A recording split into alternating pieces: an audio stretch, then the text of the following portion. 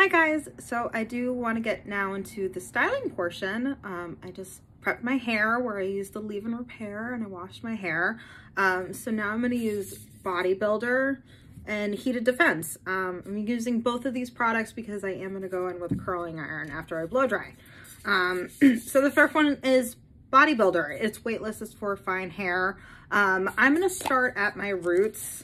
You can put it root to end. It doesn't get sticky, but the more you use, the more volume you'll have. So if you just want to do something subtle, I recommend just kind of putting it on the root area, especially on the top here. That's where you tend to get most of your volume.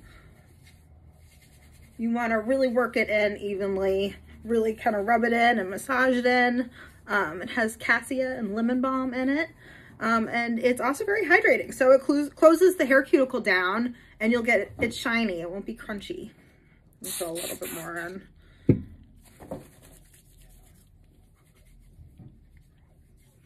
So now I'm going to put in a little bit of Heated Defense.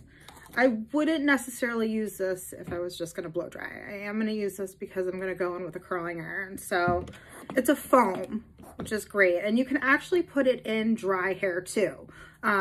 It will absorb instantly into the hair. So if you did a nice blow dry and you don't want to ruin it, you just want to go with the iron, you can put it in. Or let's say I'm going to blow dry today and then I'm going to use a curling iron tomorrow. I can put it in and it will stay in my hair. It's a treatment. So that's really great. It has quinoa proteins in it and jojoba seed oil, again, my favorite, and castor seed oil too in it for shine. So now I'm going to blow dry my hair.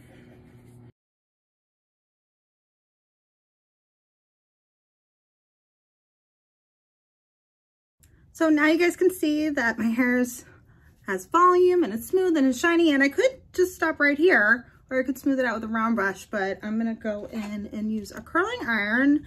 And since I use the Heated Defense, which protects up to 450, I already have the right product in there for it. So stay tuned to my next video.